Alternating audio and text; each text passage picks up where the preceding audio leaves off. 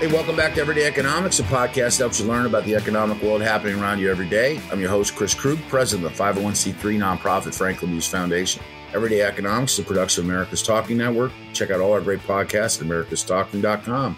And joining me, as always, my friend, my colleague, Dr. Orphe Divounguy. He's a PhD economist, and just for the record, he is not a robot. He is not an avatar. He is not a figment of your imagination. He's a real economist. Hey, Dr. Rowe, one of the things that's kind of sweeping the nation with regard to talk, chit-chat, et cetera, is the recent rise of the ChatGPT, artificial intelligence. How do we even characterize this thing? Artificial learning being driven by computer means. It's a chat bot is what I call it. I grew up, as a boy in fear of sharks because I saw Jaws when I was a kid. Terminator didn't affect me too much because I was a little bit older. But going back and watching 2001 Space Odyssey, which I did not see when it came out because I was too young to see it when it came out, I was always afraid of Hal. Is there any reason to be afraid of Hal now, as far as it goes with ChatGPT and AI and the robots that in theory are coming to take our jobs and perhaps more? Is there anything to fear?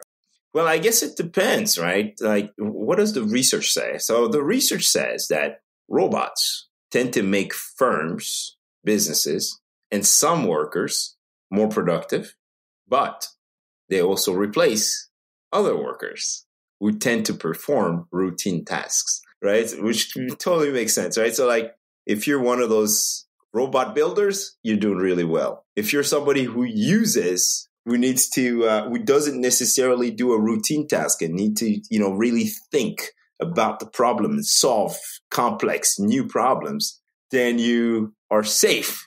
But if you're somebody who's, moving widgets from A to B, you're more likely to get replaced by a robot. So a couple thoughts on that. Haven't we already? ChatGPT is interesting, right? Because, you could ask it a question and you could ask it actually to do with some like work, like to produce something academic for you, produce a paper about X, Y, and Z. We've seen the outcomes of this and the inherent biases that exist. It's not clean, right? It doesn't feel ready for prime time to me. It seems really stilted and so nascent that it's surprising that it's out there in the universe. The amount of things and regardless of whose platform it is, like there's not just one of these. Like everybody's working on something like this. Google also has one. Microsoft is Microsoft bought ChatGPT, right? Is invested in ChatGPT. Yeah, you're going to have a lot of those coming out, and they're going to get better over time. But right now, you kind of have a parrot. It's like repeating stuff for the sake of repeating it, not really understanding or right. And so, yes, we are not there yet, but it's coming. And I think I was listening to another one of my favorite podcasts besides Everyday Economics, of course. They were talking about the fact that humans we are essentially teaching these chatbots, whatever it is they know. And so we need to in order to differentiate ourselves from these essentially parrots, we need to be ourselves, be more human.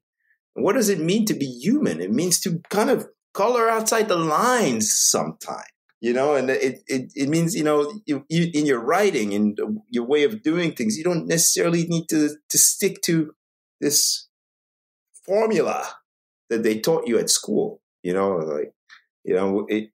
all learned a way to write from the way the teachers taught us to write in school, but like you need to be a little bit more human and be yourself and color outside the lines, right? And that's the thing that the robots can't figure out.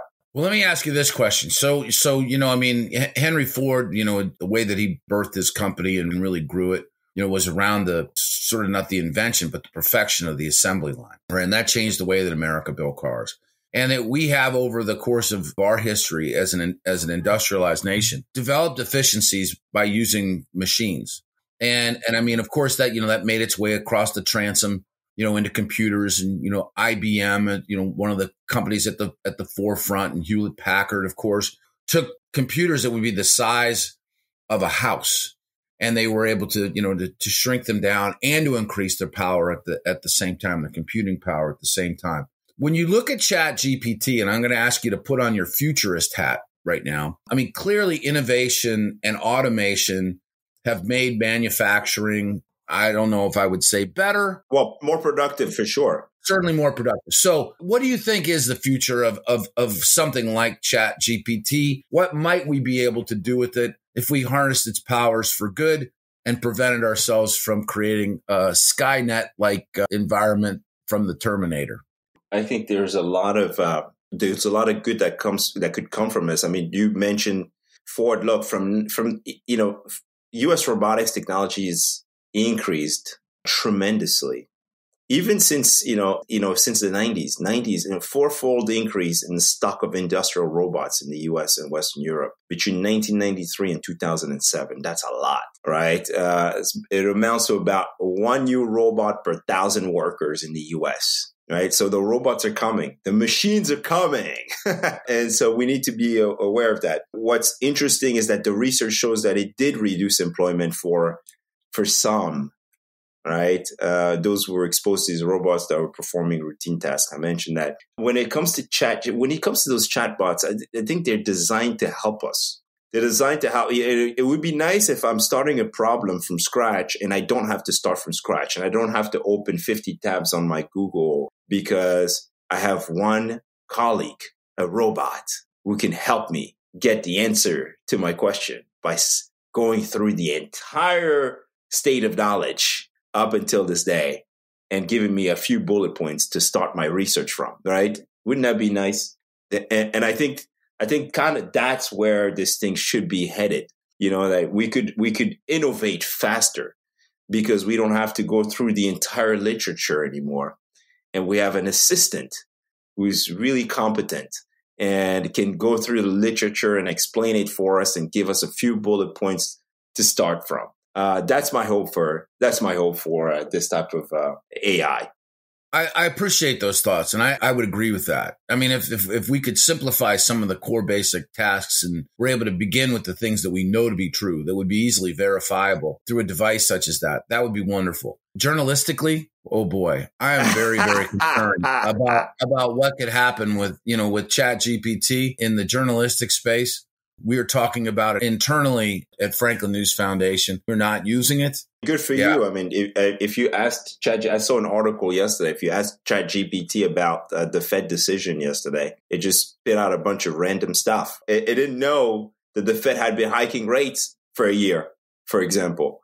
Maybe some key data points missing from that information, yeah? A lot is missing still. And it still doesn't really understand what's really going on.